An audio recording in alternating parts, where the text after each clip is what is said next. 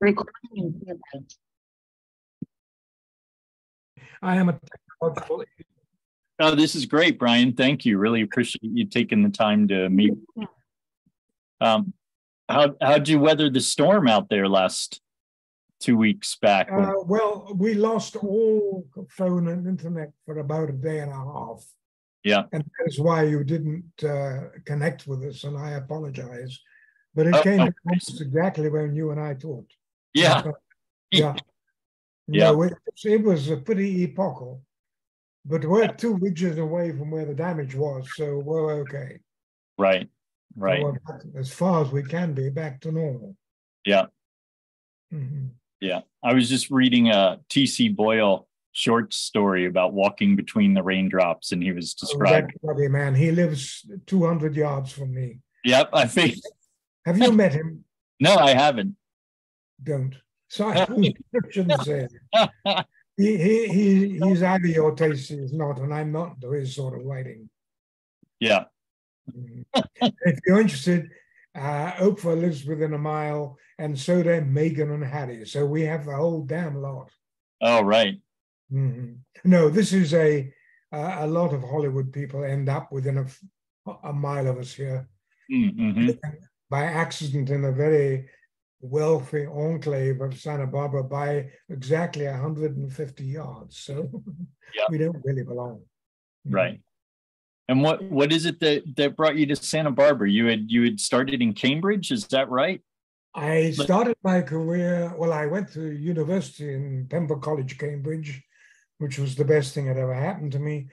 I got a BA there, and an MA you get automatically in England. And then I went to Africa, to Zambia. I was offered a job at a museum in what was then Northern Rhodesia and is now Zambia. And I was there for 6 years and did an external PhD at Cambridge, which was just sending in the document. And then I went for a year to East Africa on a project there, which was a disaster. And then I, by chance, got a visiting professorship at the University of Illinois in Champaign, which was a bit of a radical change for me. And then by chance, I got a chance to have the interview here at the University of California at Santa Barbara. Mm-hmm. And I ended up staying here 36 years, and I retired 17 and a half years ago. Oh, okay. So I'm 86, so I've been around. that's part of what cut you loose to be such a prolific author? I still am. I'm still writing books.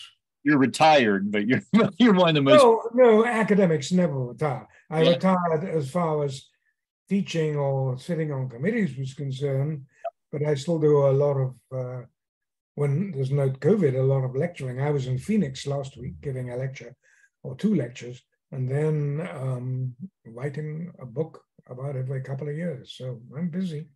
What were you lecturing on in Phoenix? Believe it or not, I was lecturing at the Arizona Botanic Garden, which is a fabulous organization. It's very, very good.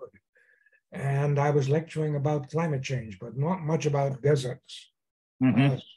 Small groups, 2 small groups. It was great fun. They were very nice and very hospitable. Yeah, it was good. Yeah. I do a lot of that. Some pretty bizarre audiences too. What inspired you to write this latest book, the Climate Chaos book? I'm really enjoying it. It's good. Great latest read that I'm digging into. Definitely have some specific questions. I just wanted to start with hearing a little about, what is it that inspired you to write this latest book, the Climate Chaos? What happened was that back in the early 2000s, I wrote, was it 4, maybe 5 books on climate change?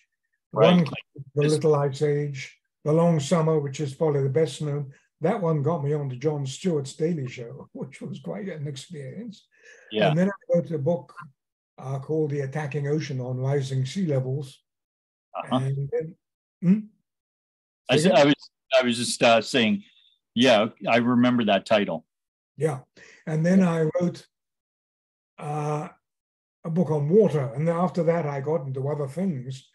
And then a friend of mine who's knows a lot about archaeology and climate, said, why didn't I update my books with a new book, which brought all the new research in? Because there's been this enormous tidal wave of very, very good basic research into climate change over the past 15 years. Yeah. And I wrote a proposal, and 15 publishers rejected it, largely because I think there are too many books out there on climate change at the moment, most of which prophesy Armageddon, and that gets awfully tired. And I eventually got a contract to write the book, and it turned out that it was quite a job, because there had been a massive change, particularly in basic climatology and also in historical environmental history, which is a really burgeoning field, much more so than archaeology, actually. And there were several absolutely superb books on things like the Little Ice Age and so on, which enabled me to produce a new global synthesis, which, to my astonishment, has been quite well received. So very well received. So this is my last word on climate. I'm not going to write any more books on it. Well, a couple of the sections I wanted to ask you some questions about that I particularly enjoyed. I like this part early on where you're talking about the Sassanians and how they salinized the desert. Yep.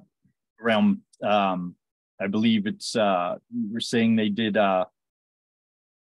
they carried water more than 2,300 kilometers to the Tigris, and the scheme irrigated about 8,000 square kilometers of farmland. Yeah, they were on a big scale. Right, they were on a big scale. And then how it basically, in part, to simplify what you get into there, it basically failed due to that scale not being well thought out or well planned. Not well planned, number one. Number two, given it was a pre-industrial civilization, yeah, which relied mainly on human hands or animals, it was very difficult to keep standards, particularly of drainage, because the key thing about irrigation in environments like that is being able to drain the water off so you don't get the salinization effects. Right. And a lot of it was just the sheer scale of it and the administration of it. When a major decision had to be made for the sake of argument in Iran, it probably took 3 or 4 months at least for an urgent decision to get back, minimum, as it did in the Napoleonic Wars, for example. Yeah. And a lot of this was logistic. They were very efficient. And of course, they didn't have the environmental knowledge that we do, much of which is based on sophisticated science. You know, I particularly appreciate in this book, The Intimate Bond. This one I've enjoyed, especially what I found enlightening was the amount of detailed description, the way you bring to light the transportation modes. I find to be particularly the attention you're paying to the modes of transport. This one of the things that really intrigued me was the way you described those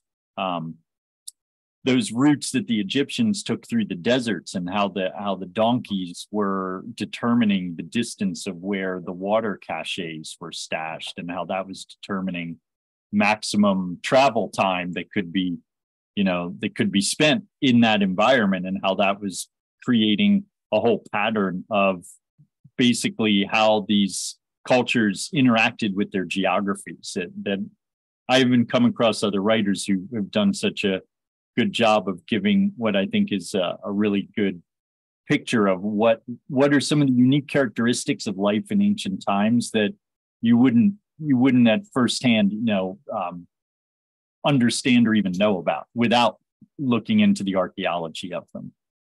No, actually, it's fascinating you mentioned that example, because in the last 6 months, there seems to be a resurging interest in donkeys as a powerful tool in history. My goodness me, they were. And they're very inconspicuous. But the logistics of donkeys as opposed to camels are really formidable, because you've got to have a hell of an infrastructure behind these fairly modest loads these guys could carry across the desert, and did it.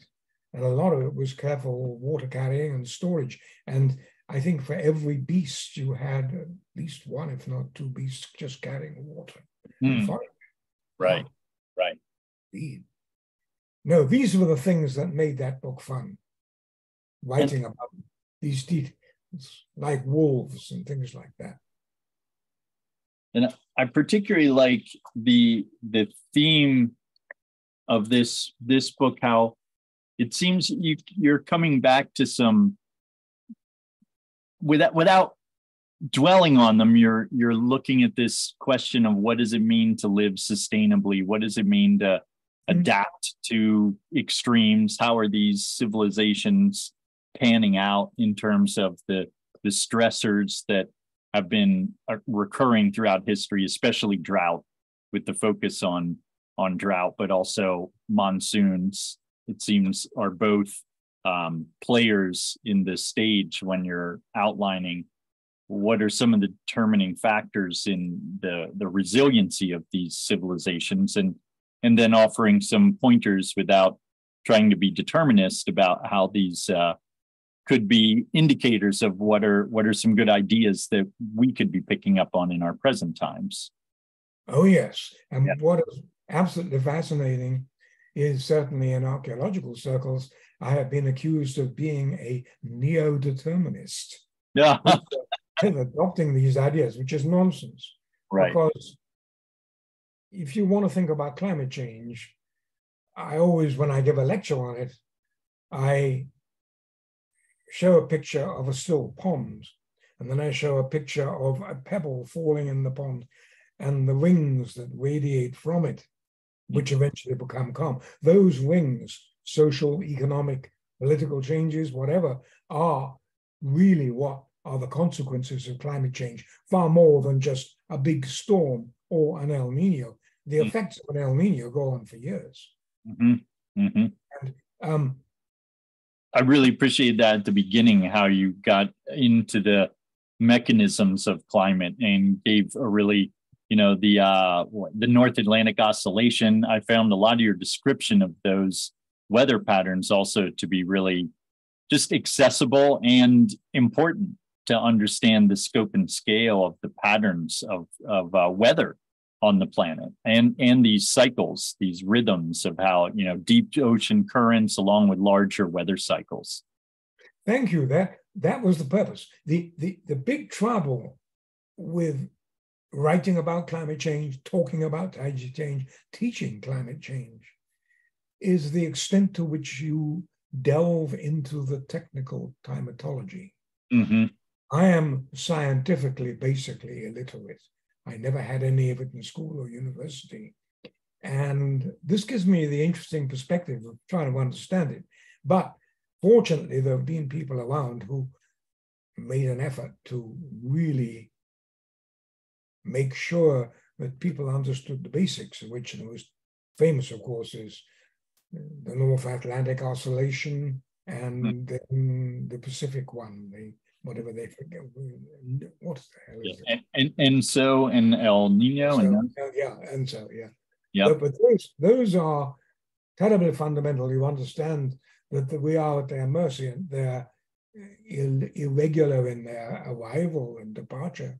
I mean, are we going to get a El Nino next year, or is the La Nina going to continue? Right. It's all up in the air when it'll continue. That's just the way. But it's funny, as you were saying that, I wanted to say about the science, that one of my favorite books for teaching my daughter and teaching homeschoolers about the Ice Age is this one that you've done, that the complete Ice Age. That's a compilation. I really, just one of the best books for me as a teacher when I want to make the Ice Age something that people understand. Why is this important, and how to begin to break it into a pattern that has some kind of, I feel it's really essential for understanding broader perspectives of who we are and where we are on the planet. And that without the story of our evolution from this earlier viewpoint, I think we end up with a very sort of truncated view of human society and human life ways, meaning that we know that, you know, in terms of time spent in the present physiological and conceivably psychological form that we're in predates civilization, so-called civilization, by many tens of thousands of years. And so to me, it's a very important narrative to be able to help readers, help people in the world today to be able to have a sense of identity that's connected to what we might call a deeper time, rather than a sense of time that's just very kind of surface, I mean, a lot of my background, fortunately, as a kid growing up in high school, I had a private tutor in Latin and ancient Greek, and I thought a lot about longer ago time periods than I realized most kids my age ever thought about. They didn't grow up thinking about in the 80s and 90s, even the classics were starting to fade in the US as an educational focus. And even thinking about, the Persians or the Babylonians, or understanding that there were time periods in human history that are before these larger, in a sense, more recent manifestations of civilization, that civilization has long roots and that we have long roots, and the way we've been shaped by ice ages, and you're writing about that, I find to be some of the best writing and some of the most accessible, because the way you bring in the anthropology and you bring in the archaeology in such a way where it also gets blended, especially in this complete ice ages, with earth science. And it's that combining of those that I think is a really important way for us to, at a cultural level, think about who we are and think about what is our relationship to evolution and to time on the planet. Oh, how right you are. I had a high school teacher who was a real expert on Homer. He knew the whole of the Odyssey by heart in Greek and in English. And he inculcated in me a love of that, which is still with me. And he died when I was in university. And 300 people, mostly his former students, turned up for his funeral in Oxford, because the man who ran it was one of the professor of classics at Oxford, or Latin, was one of his students, or Greek. And this guy recited Helen's lament over Hector in Greek without notes at the funeral. There wasn't a dry eyes in the place because he acted it. And you realize what the legacy was. And that's the legacy. It's stupid to say that the past is irrelevant to today. It's not. It's utterly relevant. Because there are a lot of people in the world today who are still living from one harvest to the next. It's brutal. And we don't understand that, nor do we understand or make an effort to understand the extraordinary reservoirs of knowledge about the environment, about farming, about herding, about fishing, that is residing in many societies that is still hovering on the edge of subsistence hunting, subsistence agriculture, and so on. This is one of the great failings, in my humble opinion, of anthropology. Although there are notable exceptions, there's a lot we haven't done to serve. It's too late now almost, which is tragic. Yeah. Do you know some of the, I want to stick with your book, but I can't resist going off on some other side tangents that I want to explore with you, as far as some other authors and their writings that I wonder about your familiarity with. Do you know this guy, Alan Colada, who wrote some books about the Ayamara? And I know of him. I don't know him personally. Right. You know of his work. Yes. Yeah. So that's a little bit of, this whole idea of applied archaeology. You're familiar with this term? Oh, yeah. Oh, yeah. That's a major factor in the archaeology of northern Bolivia, for example, on Lake Titicaca, where they have actually reconstructed traditional potato fields using the local people plus archaeology. No, this is a hot subject. Yeah.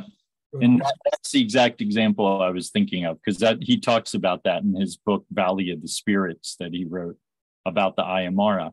And it also had pulled down one of the books about Tiahuanaco, because I find that site so fascinating as another of the ancient sites that weathered, it looks like, also some extreme drought time periods. Have you been there? No. No. If you have a chance, go. That's one of the sites you should see. Another one is Angkor Wat in Cambodia. If you miss that, you're crazy. It is so big and dramatic. And this is apart from all the obvious ones. They're really worth seeing. How about this one called have you ever heard this one in India? I'm sure you have. Kailas, the Ellora Caves. No? This site. There is a considerable gap in my knowledge. Regret, although I've been there.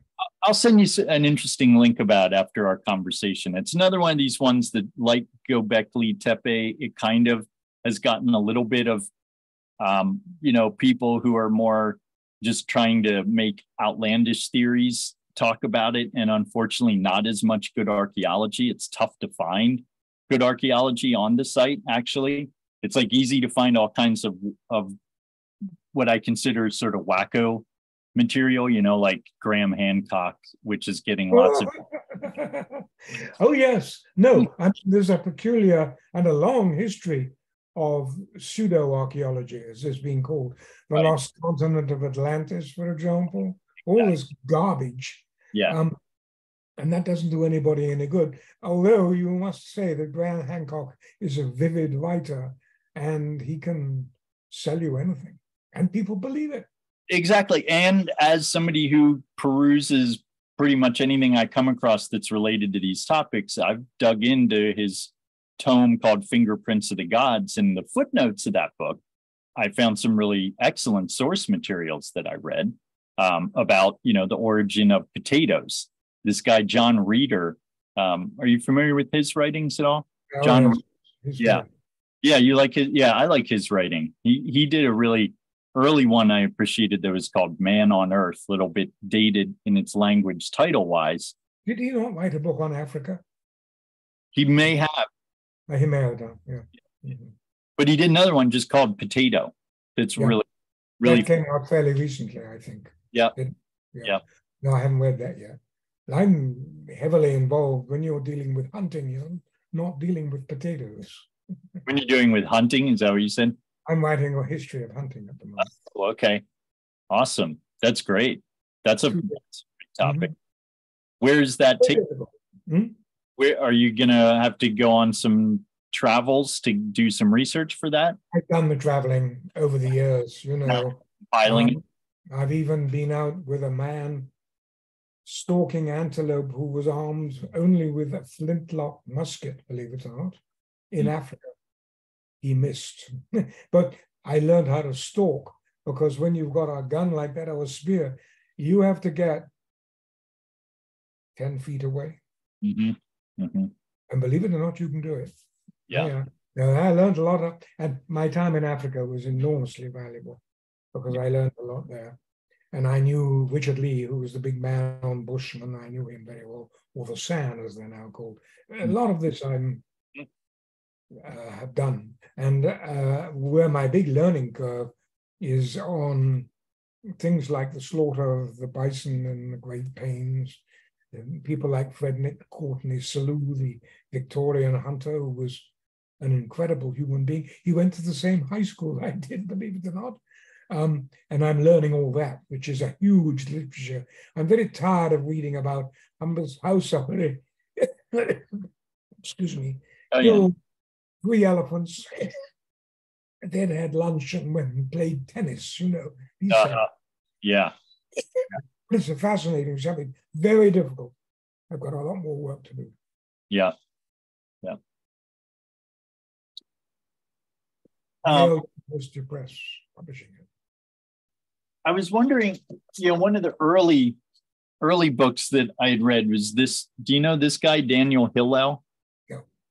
He wrote this book about civilization and soil. And that was his first book that I came across, the Salinization history of the Babylonians and the Sumer, and how salinization in general in the Tigris-Euphrates is a challenge that is kind of endemic to those soils.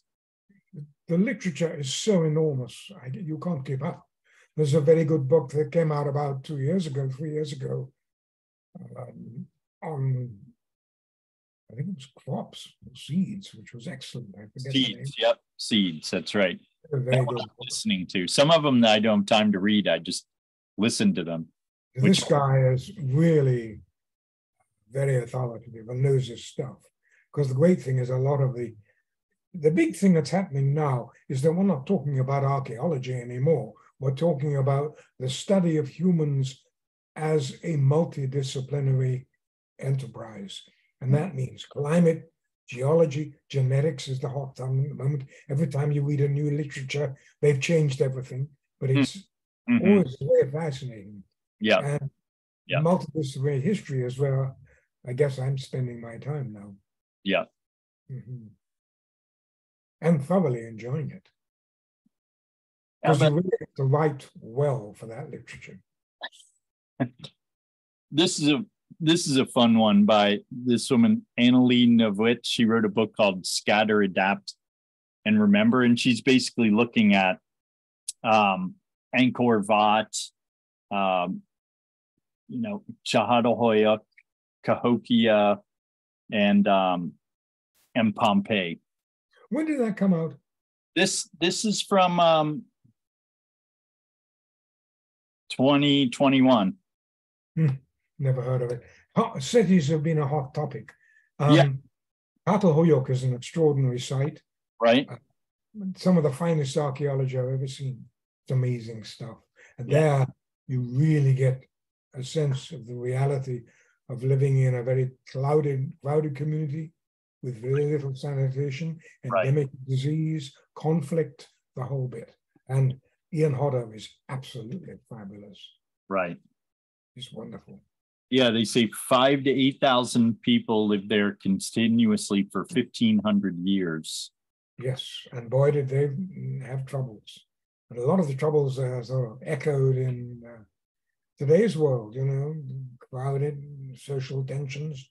But his latest stuff is fascinating because a lot of it now is concerned with the issue of place. Live in a place and develop great loyalties to it, and things like that, and it's fascinating, very new. Chahadohoyuk, it seems like one of the topics that I've had trouble getting attention paid to it in Hodder's work is this, the transition from wild cattle and their ritualistic relationships with the wild cattle in the paintings on the walls and to the domestication of cattle.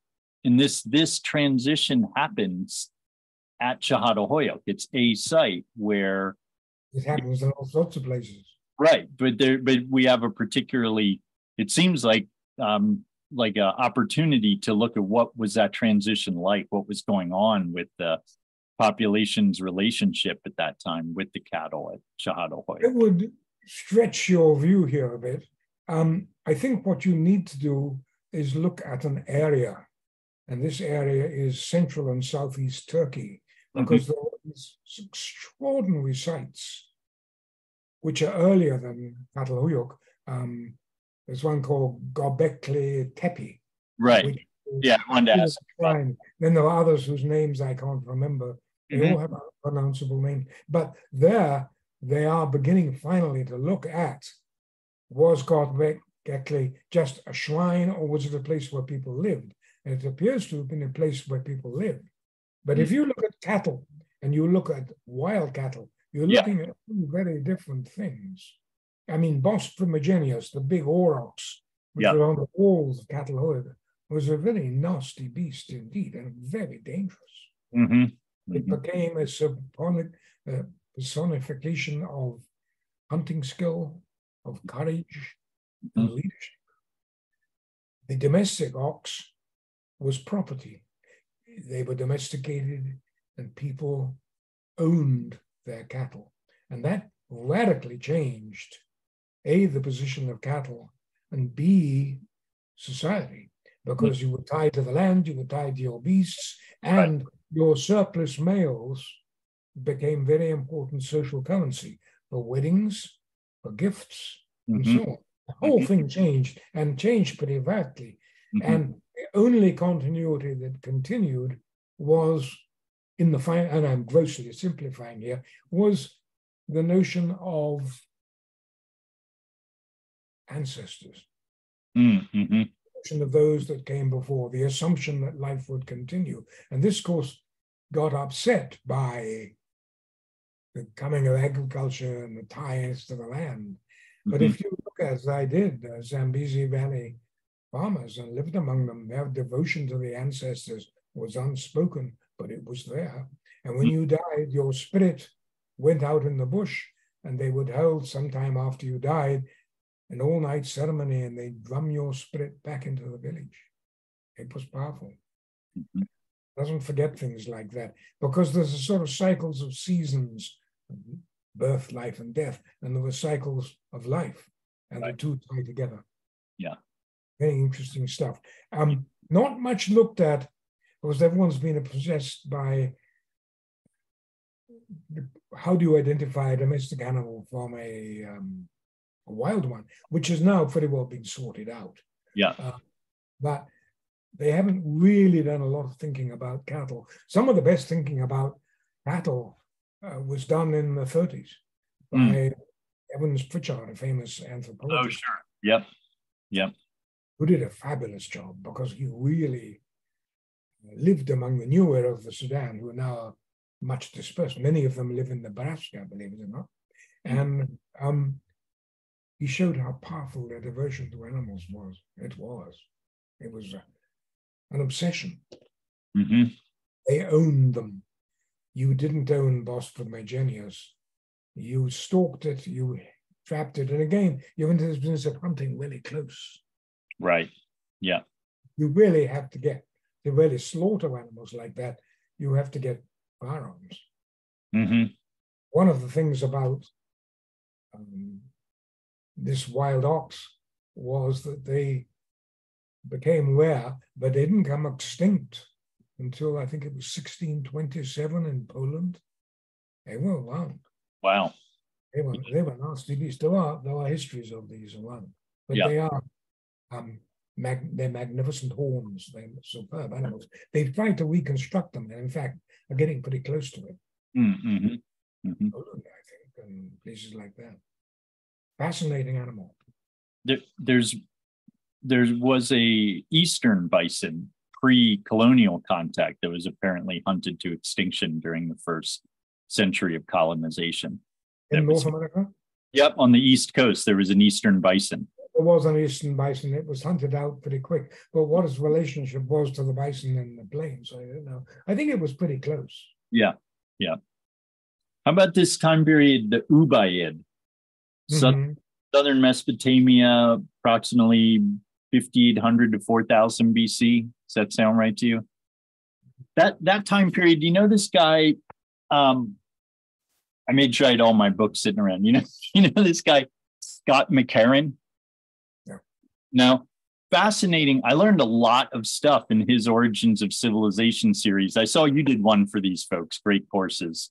You did one on the dawn of civilization, or at least they published it under their great courses. Yeah, it's one of the here. You did this one. Oh yeah. Yep. I didn't realize they printed it. Yeah. So that book is way out of date. Right. but a lot of the information, and again, it's the narrative thread that I appreciate that you're doing, because you go from prehistory to early settlement, and that particular time period is the time period I'm fascinated by. It's interesting because I get a constant stream of letters. Why did you say this on page 86? Oh. I have more genuine fan letters from people who've watched my great courses than anything else I've ever done. Interesting. Oh, wow. Yeah. They're good. I mean, what I do as a student that I think is really important is you take notes and really pay attention, because it's easy to watch or listen to things and have it just go in one and out the other. And you don't, like, what do you retain when you're just... Have you listened to any of their music ones? They're fabulous. No. They've got some by experts where a guy will take Beethoven and they'll dissect the mood he was in when he wrote. It's lovely stuff. Yeah. Little extracts. It's really beautifully done. Yeah. People who make their living off writing for these people. I wrote them and I've had no contact with them ever since. I get a check occasionally, but that's it. Right. So this historian, Scott McCarran, who teaches at Bowdoin, he's out of Calgary, I think is where he got his PhD, and he studied also in University of Calgary, PhD in archaeology. He also studied in or did dissertation work in Cameroon, Chad, Nigeria, Kenya. Oh, I've heard of him. Yeah, I know who he is. Yes. I think I finally met him, actually. What I really like about his perspective that's similar to, he's very academic in wanting to constantly pull back from saying we know what exactly constitutes civilization. He also spends a lot of time talking about how in archaeology this term chiefdom is overused to describe. Oh God, that word. Yeah. But he's the first who I heard say that this time period, this Ubaid time period, and Mohenjo-Daro and Çatalhöyük are apparently all characterized as having no ceremonial center, no hierarchical structure. Hodder apparently calls Çatalhöyük aggressively egalitarian at one point. And I wondered what you thought about this viewpoint. What's the accuracy in it? Very fashionable at the moment. Yeah. Where did or come across this guy Wengrow and Graeber, the big book? Yeah, I wondered if you'd read that one too, Dawn of Everything, or were familiar. A Revolver, will you? What? Yes, I have. I wrote a 17-page review of it. Oh, okay. Great. We dissected it. Where would I be able to find that? The book or the review? What's that? The book or the review? Okay. No, which do you want? The book or the review? The review. I can send you a copy of it. Yeah, please do. If you'll give me your email again, I've got it somewhere. But yeah, you've got it. It's in the Zoom. If you send it to the one that I sent this link on, that'd be great. I'll look it up. I've got it somewhere. But that has been widely read. We made the point that they've done a great deal of research. Yeah. The problem with the book ultimately is it has an agenda. Mm-hmm. And what is being egalitarian anyhow? They absolutely have a point. Mm-hmm. Early urban society is very much more egalitarian than they are now for a number of reasons. One is there just weren't so many people. Mm-hmm. No, I mean, really, this is a much more fact because a great deal was done in small groups. Right. That was very fundamental. And then they've got a lot of stuff on there which is sort of Marxist. Mm-hmm. Yeah. And the research is oddly patchy, some ways superb. And where the hell they found some of this stuff, I don't know. Then look at the other stuff where they say, well, so-and-so produced a theory, and this, of course, is nonsense. And they move on. Right. Yeah. It's a bigger subject. I'm amazed the book has done as well as it has and been as widely read.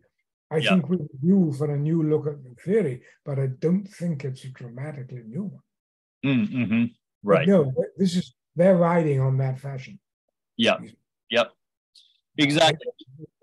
But this guy's take on it. This is from 2010, this McCarran lecture where he's going into the Ubaid being what he calls an egalitarian time period where there's... No, I agree with that. It's a village to village service, which was becoming a town. Yeah. Oh, yeah. No. But when you start talking about Harappa and Mohenjo-daro, or you talk, then you're talking about a much bigger scale of things. Right. You got a degree of spiritual separation there, blah, blah, blah. Yeah. The other issue, forgive me, which is if you were building huge flood control works, irrigation on a large scale, blah, blah, blah, blah, you have to control people. Mm-hmm. An awful lot of stratified society developed from the need to control commoners. Right. That's a thesis going way back that irrigation-based civilizations precipitated legal. Yes, but right? Not as that's a very simplistic view, just everything irrigation. But it was things like that, building the pyramids for God's sake, right? Or building the settlement, the citadel at Mohenjo-daro, or it's a big thing, very much bigger than Catalhoyuk. But Mohenjo-daro, you were saying in Climate Chaos that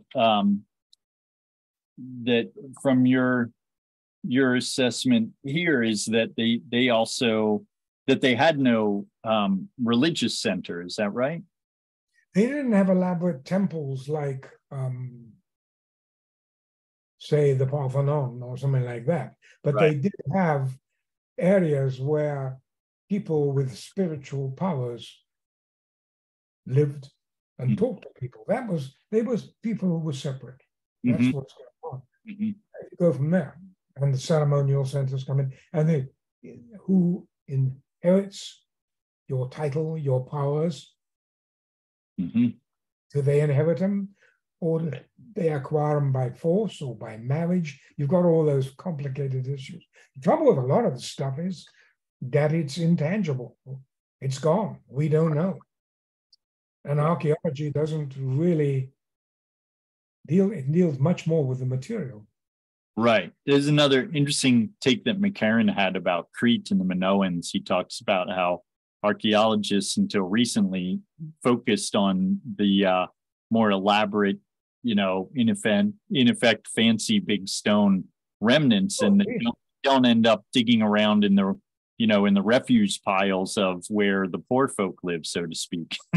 Isn't the first. What fascinates me actually is that this guy wrote these books, or these people did off my work, my books, and that raises serious issues of copyright. But that's my problem. Yours. Who's borrowing from it in particular? That Karen or whatever his name is. Oh, yeah. Based on the course. I don't know if the publisher really has the right to do that. I'm sure he does. But yeah, I'm not sure, or if how much of it's simultaneity. I'm not sure how many different ways you can come to. Have you seen the book that I wrote with a very good Englishman called Chris Scarr, called Ancient Civilizations? Have you come across that? No. You should. Yeah. I shouldn't say this, but this book, do I have a copy here? I probably do if I look hard enough. This book is a college text on ancient civilizations, which we wrote. We just got a new edition out last year, and this has been not much reviewed, but widely used because it is an authoritative view, very even balanced one, of what happened. And we do everything from the Sumerians up to Angkor Wat. My colleague Chris Scarr is really good, and he did all the stuff we're talking about. Great. I did the other. I'm see if I can find it. Would you mind if I got up for a moment? Because can I get some water, take a break, and then we'll. Oh no! I just want to find this book. Okay. It won't be more than 2 moments. Okay. Take your time. Yeah. Oh no! I see it. It's here. I had it out. I was referring to my own book. published by Routledge. Okay, yeah, they do great stuff. Don't write for them. No, is it challenging? Can't really say it in public, but right. Issues with editors. Yeah, don't worry, I'll edit that out. No, my editor was awful. Yeah, but, ancient civilizations. So, it's called Ancient Civilizations. The latest edition. This is the 5th edition. Been around a while. It is very authoritative, largely thanks to Chris Scott, and will give you a good summary. And it is, as far as I know, archaeologically up to date. Yeah, that sounds We don't indulge in a great deal of speculation. That is not our job. There is a very good book on cities by a lady, I think her name is Smith, I forget, but apparently it's very good. But this is probably, this is the most comprehensive book on ancient civilizations anywhere. But it's a serious upper division undergraduate text. right. That looks great. I'm going to look. I've just withdrawn from it because I'm retiring, and there's a Mayanist called Charles Golden involved now, who is really good. I'm looking for you. But it's a very, and there were good chapters, a thorough chapter on the background as to what these things are, you know, which is probably worth having a look at. Yeah. I think I would send you a copy, but I don't have any. No, that's generous of you. I'll look. This, I wanted to get back to this section here where you're talking about the Mohenjo-Daro. It seems like you get into some details about resilience here that I particularly like, where you're talking about how the Indus civilization was robust because it was based on a rural social and economic underpinning that was by its very nature resilient and sustainable, in part because the environment was so challenging and diverse, and perhaps also because of the seemingly peaceful ideology with its lack of social hierarchy or constraining religious dogma. Correct. And I like this where you said this worked well in a decentralized society where much social authority remained local. Cities were temporary adaptations. I think that's a really unique view that we don't often have, is this sense that perhaps cities and civilization are more ephemeral than we're often inclined to think they are. Oh, yes. Right. The point about the Indus civilization is that you are unashamedly here dealing with a rural society. And one of the most striking things, for example, about Egypt, too, is that even very prominent citizens maintain close ties with their home villages, kin ties. And one of the most powerful things in early civilizations were, in fact, the ties of kin, as they were in Catalhoyuk, in other hunter-gatherer and peasant societies. And one of the reasons that Rappas in the civilization thrived was because it was rural. Because if there was trouble in a city fell apart, you just moved to your village. Right. And you don't get that same flexibility really in other societies. You certainly don't get it later when there were more people. And when you're talking about a city, like, for example, we're talking about maybe 20,000 people, if that. Right. That's very much easier to disperse. Right. Than that, because an early Mesopotamian city, in the final analysis, was an agglomeration of different groups of villages who had ties of kin or ties of activity and whatever. And that is the, you're looking at societies which were very diverse, very tied to the land. Yeah. A very their ties with authority were loose. They had to be to survive because their issue was, how do you live from one harvest to the next? Mm-hmm. I gave this lecture in Arizona, which I've given before, which begins with a description of the planting and harvest of a crop of sorghum in the Zambezi Valley, which is a brutal environment down in the lower valley. And an awful lot of this chapter, this story, isn't about what they did. It was about the waiting for rain, waiting for crops to grow, how you handled malnutrition and hunger. Mm-hmm. Because what I saw there, malnutrition of children, I've never forgotten. And you're dealing with something that's very alien to us. And an awful lot of the reality of early civilization was like that. You got a major flood in the Nile, it wiped out entire villages, not just their land, but the village itself. Mm-hmm. And if you had a drought for more than 1 or 2 seasons, and there was one in 2100 BC where contemporary reports talk about people walking across the Nile. That water was low. And the whole Nile agricultural economy depended on the rising of the water. And you have this myth, it was always wonderful. Mm-hmm. An incapricious river. And you had the Pharaoh who was said to have power over the flood. Mm-hmm. Blah, blah, blah. And it's much more complicated than that. And Egyptian peasants then and now have no illusions whatsoever. They can't.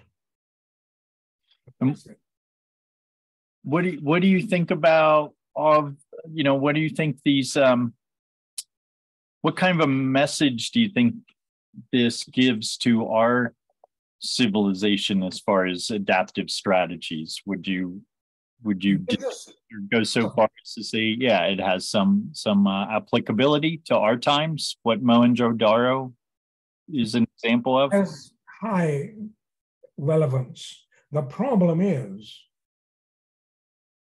to get people to focus on it. Mm-hmm. Number one, some of the best defenses against climate change are local. Right. Look at the place I live. Precautions against flood. They're doing it, thank God. Mm-hmm. Look at Bangladesh. I went to a fascinating lecture some years ago by a retired Major General in Bangladesh, who was at the time in charge of basically security. And most of Bangladesh is 38 feet above sea level. And he is concerned about the future in 50 years, not now, 50 years.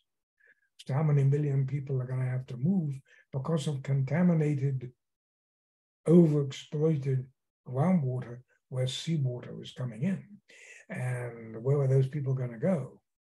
And this was an extremely sobering thing to listen to. And you've got that kind of thing going on. And a lot of all this about migration is ultimately climatic migration. Mm-hmm. We do anything about it? Not much. Because a number of reasons. One, we live in our own little enclave. And the climate change issues here are very different to the ones even 30 miles inland. Mm-hmm. The only universal one we have is drought, which they're working on here. But then you've got the other variable, which is politicians. The problem with politicians is that they have no interest in anything except the next election. Mm-hmm. Okay, I'm being a little sweeping here, but sure. The fact is that if you're looking at strategies for climate change, like, for example, the Netherlands, you're looking at what's going to happen for our great-grandchildren. Mm-hmm. I hate to say it, but we need to think about that. Yeah. Because a lot of decisions we make now about the height of piers or water that's been, or ground that's been reclaimed, is it going to be reclaimable in 40 years when it's 50 foot higher? Mm-hmm. We've had some very high tides here lately, and they've flooded parts of the harbor and things like that. But nobody's asking the fundamental question: what are we going to do about this? What are successes in 100 years? Mm-hmm. Because rising sea level is going to make it even worse. So a lot of this is local, and a lot of it needs very long-term thinking, at which the Dutch excel. They have done a fabulous job. I mean, there have been defensive coastal works around the Netherlands for 1,000 years. Mm-hmm. And there was a big storm a couple of years ago in the North Sea. Immediately they were studying it. Wait. They're looking at floating neighborhoods, things like that. Mm-hmm. But interestingly enough, they're now beginning to get a little bit of objection from taxpayers saying, why are we paying for this? Surely our successors pay, which is a short-sighted view. You see, we're human beings. Mm-hmm. We are the current stewards of the earth. Mm-hmm. We better start looking at this further than industrial agriculture, because a hell of a lot of people live close. And deforestation is a classic example. And we aren't looking at that seriously yet. Nor will we until people think they're going to die if they don't. And that's not here yet. Which, in a way, ties to that sense of our relationship with ancestors that you were speaking about, that traditional societies have that's so innate. And it's potentially could tie into some of our break of awareness and identity is creating that discontinuity and good stewardship due to a lack of relationship with ongoing evolution on the planet. We're not so much socially thinking about ancestors or next generations as much as previous time periods were. Yeah, and the other thing is going on is that I'm getting awfully tired of people saying, oh, climate change, humans are changing, but we don't see the change. That's not the point. The point is the length of time. Mm-hmm. You have to look at the long-term view. Right. This is hard for us. I mean, it's not easy because we live in a societies that are full of instant gratification. Mm-hmm. I'm sorry. Yeah.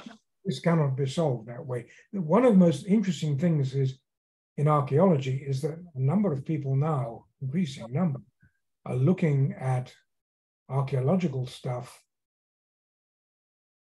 in close collaboration with Native American societies. Mm-hmm. Southwest particularly, they're really doing some very useful work, reconciling Native American views of history with our own. Mm-hmm. And also other people now, it's become fashionable to do archaeology in communities. Trouble is they really haven't thought about what the communities are. Mm-hmm. Right. It's a very fundamental question. Yeah. So really, archaeology is changing, and there's the usual talk about everyone, more inclusion, blah, blah, blah, blah. That's not the point. The point is that we better start learning about things that our ancestors learned and used, because many of them are quite simply priceless. Right. And that leads me to another question I wanted to ask you. What would you say are the foundational insights from history that you would want to share with people? Number one, very simple. We are all human beings. We all think, speak, plan, look ahead, have feelings, have emotional reactions. And I think what we need to celebrate and really understand is the astounding diversity of human societies, and yet how similar they are. And one of the things that I found very striking when I first came here was just how little my students knew about even people living outside California or the McDonald's on the corner. And I spent my career here talking a lot about Angkor Wat and these sort of things. Mm-hmm. Hope I changed a few people's lives. You can't look at life provincially anymore. Mm-hmm. We're connected. We've always been connected. So I think the most important thing the past teaches us is that human behavior doesn't change all that much. Human reaction doesn't change all that much. But there are rich dividends for everybody if we look into the past and into the future. Mm-hmm. Mm-hmm. Thank you. It's not like anything new, but it's absolutely fundamental. We forget this. Yeah. We burn about human diversity. We don't do much about it. And a lot of it's language. You can go on ever. Mm-hmm. Mm-hmm. Mm-hmm. And what do you think? What would be good for people to be learning, to be literate in these different knowledge areas that we're going to need to build up in order to address the issues of our times? That's a hard one because you're right up against the educational culture. Mm-hmm. The educational culture in this country is heavily oriented towards Western civilization, the glorious colonists and pioneers, blah, blah, blah, blah. Mm-hmm. What we've actually got to do is teach people about how messy humanity is. It's diversity. It's complexity. Yeah. Because unless people have that sort of view, you're not going to change racism or anything. That to me is the most fun. And the textbook culture is so closely governed by the curricula, and the curricula are governed by the textbooks. Mm-hmm. Yeah. I wrote 7 textbooks, and I'm now ashamed of them. They're good, they do the job, but they don't do the job they really should, partly because no one would have used them. Mm-hmm. I don't think they would even now. Probably. I don't know. Well, what do you mean by the job they really should? What could you elaborate on that a little for me? Yes, I mean, for example, a book on human prehistory should certainly explore climate change in much more detail, and it should explore certainly the impact of humanity on the environment. Mm-hmm. Mm-hmm. Sort of stuff. Yeah. And it should do the same with diversity, Yeah. human social diversity. We tend to ignore it. Mm-hmm. And we tend to say, oh, the 1950s people were awful to blacks. I'm sorry.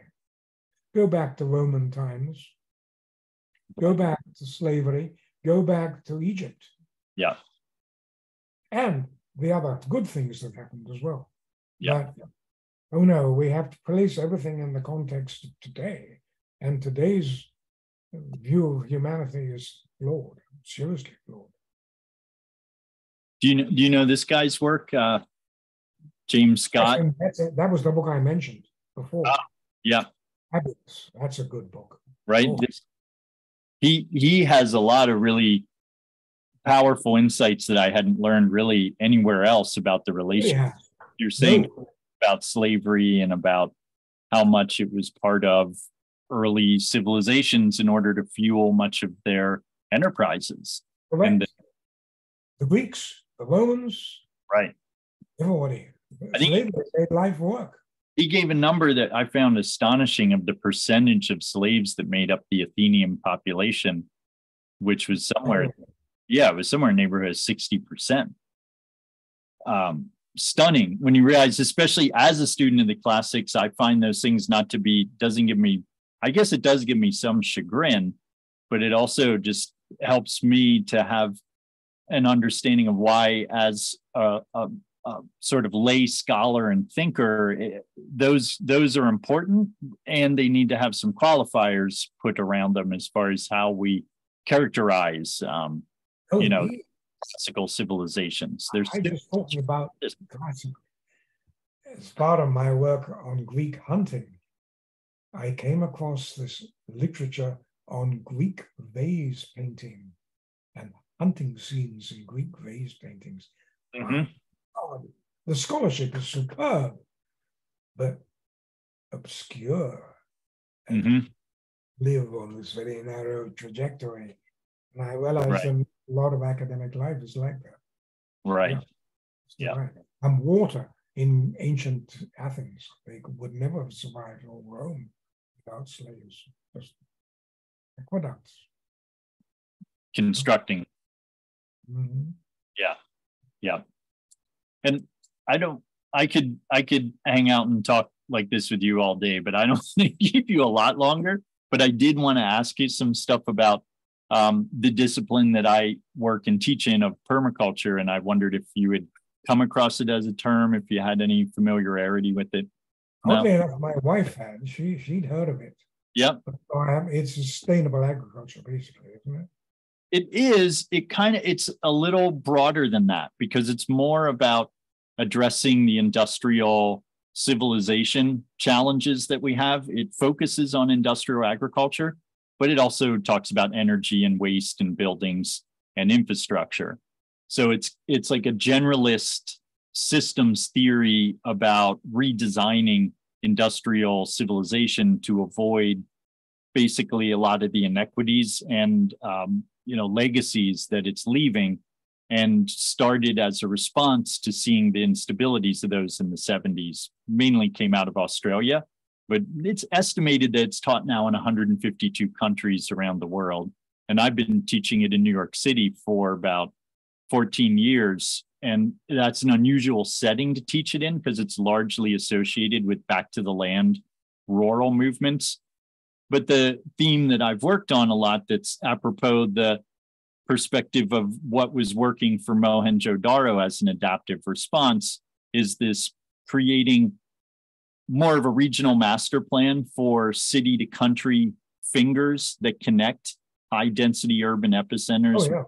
Areas, looking at green belts like we see around Stockholm, like we see around Amsterdam, and borrowing those ideas and saying to planners and designers in the States, hey, we should take some cues from other countries about what does good design look like and what does a resilient infrastructure look like. And that's something I've been teaching about for more than a decade, and thinking about what are viable adaptive strategies.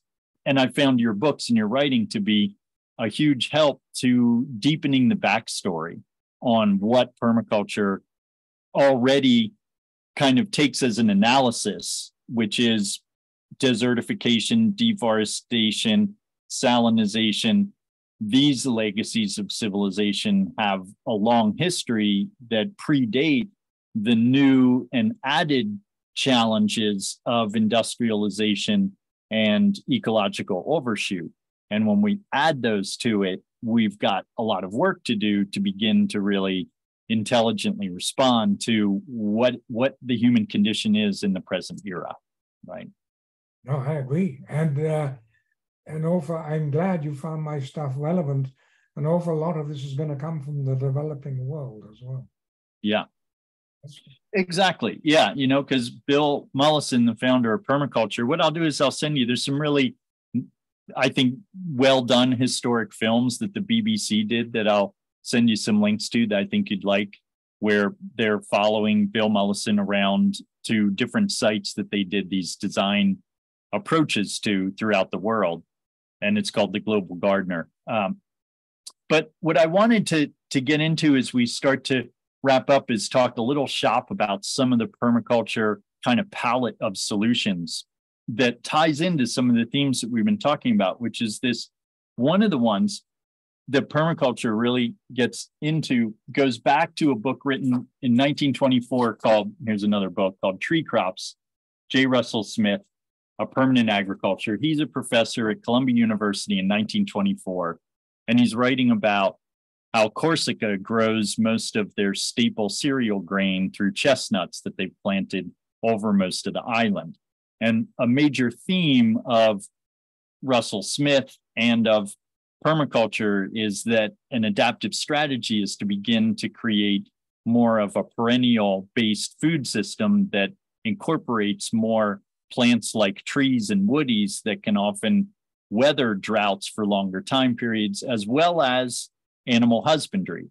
And so there's a focus that begins to say, not to an extremist degree, let's abandon annuals, but there is a strong emphasis conceptually and design-wise in permaculture in regards to farming systems on earthworks, water infiltration and water systems, the robust ecosystem services that we know forests perform, and then increasing the potential potency of what forest ecologies can do by creating human forests like we see throughout many traditional societies. There's lots of evidence with the terra preta and in the Amazon, where you probably are familiar with some of Charles Mann's works. Charles Mann wrote a book called 1491. This one I particularly like, 1493, because here he goes into how the crops from the Americas really created this kind of early on globalized economy. Also, where I did learn a lot about earlier examples of exploitation that I hadn't realized the full depth of the roots that go on with those historical issues that we're faced with. What I'm referring to in particular is Spain's involvement with mining in the South American. Exactly. Pelosi and those places. So this idea of trees, earthworks, and water systems and animals that are human designed is part of the permaculture kind of palette of remedies, so to speak, that are informed by a historical point of view. And just also to wrap up this kind of tangent I'm going on here, a big part of how I teach when I teach permaculture design, which is basically the course that people consistently sign up for as a freelance educator with nothing other than a website and no institutional affiliation at all, I manage somehow to market my own programming and get enrollment and support myself through this discipline that many people don't even know what it is. Like, what is permaculture, right?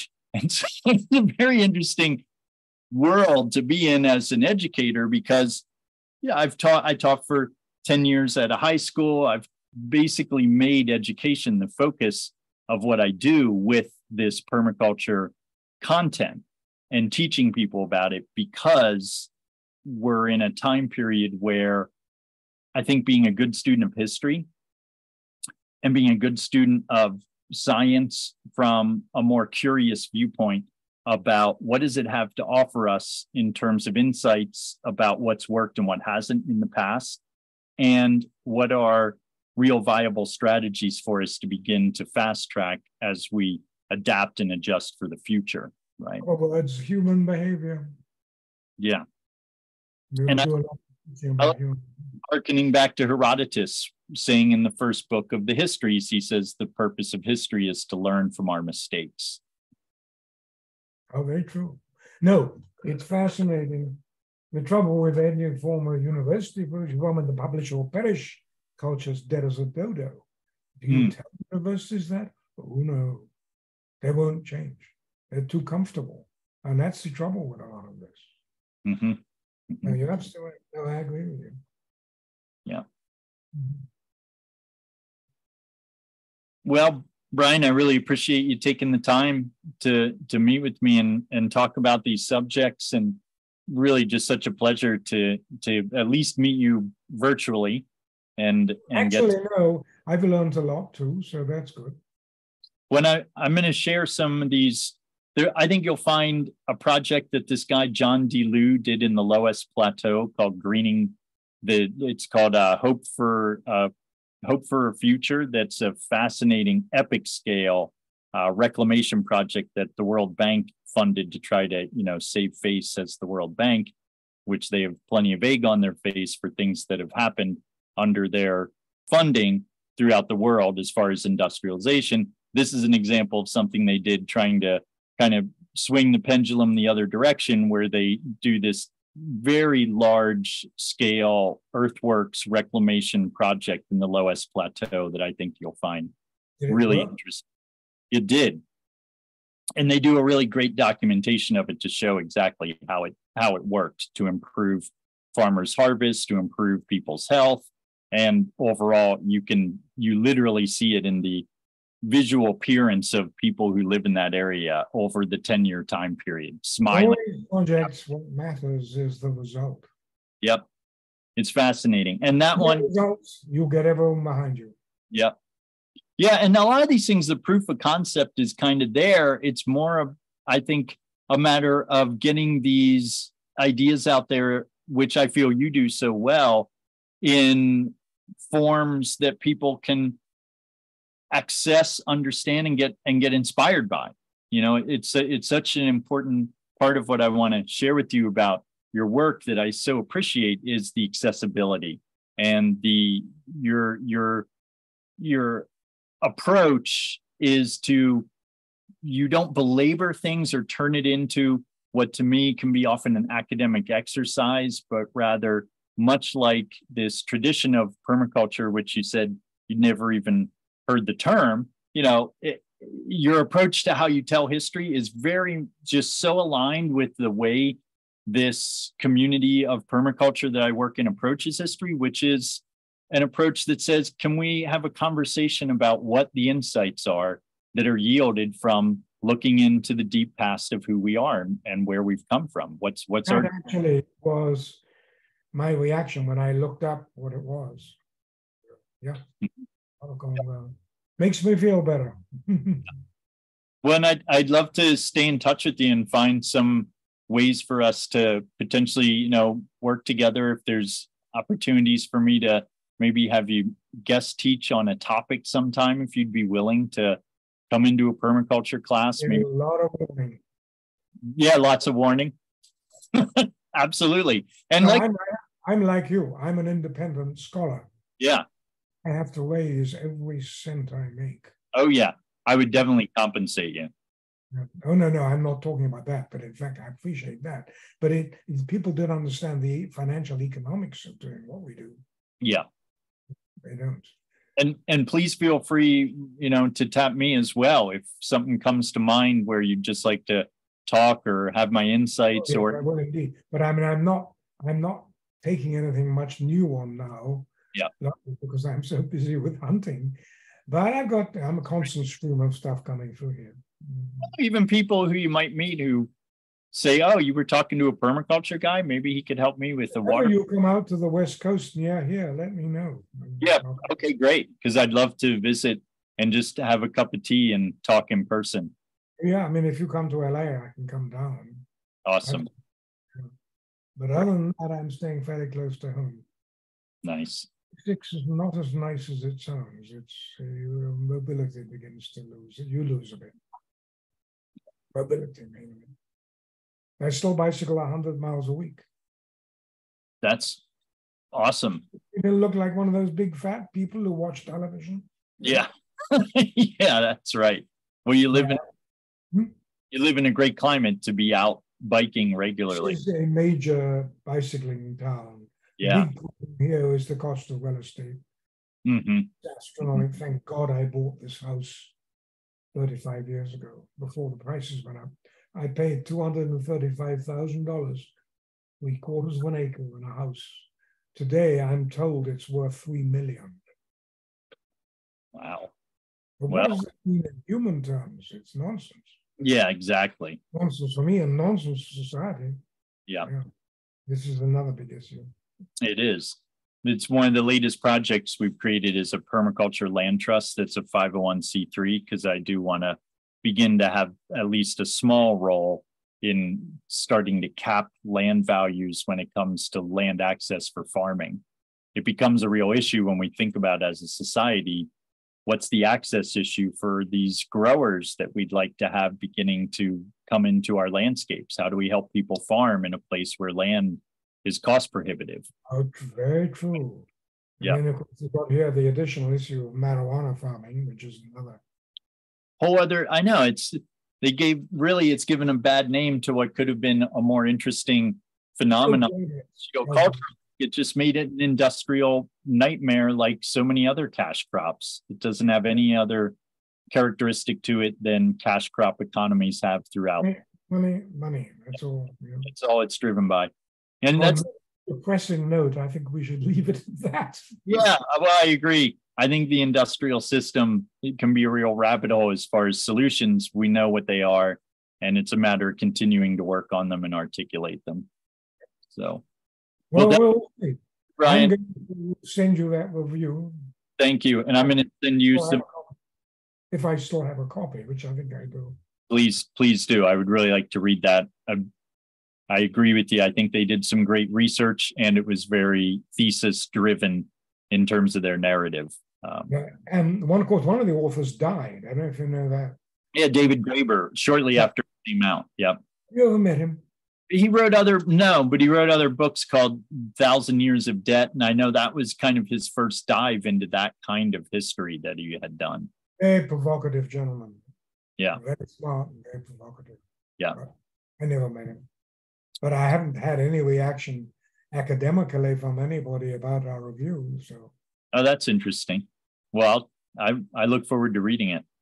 Well, I think a lot of reviews are still going to come out, but ours was published in a journal called, I forget what it's called, but not very well known. But it's been better, you know. Mm-hmm. I haven't seen any abuse yet, but I'm sure it will turn up. Well, I'm working on finishing up my own book that when I get it done, I'm going to send you a copy of just for your interest. I'd love your feedback on it. Okay. I'm going to thank your wife for her help. Yeah. Setting up. No, it was the muting. This loudspeaker for some reason doesn't work. Oh, this has been great. I really appreciate your taking the time. Well, I've done 9 podcasts this year for various people, and this is much more fun. Oh, great. Well, thank you. I appreciate that. Good. Well, have a good day, my friend. You too, Brian. Stay in touch, please. Really, feel free to tap me for anything. Okay. Thank you so much. Thank you. Have a good day. Thanks for your work. Oh, it's all fun. Yeah. Yeah. Honor, sir. Be well.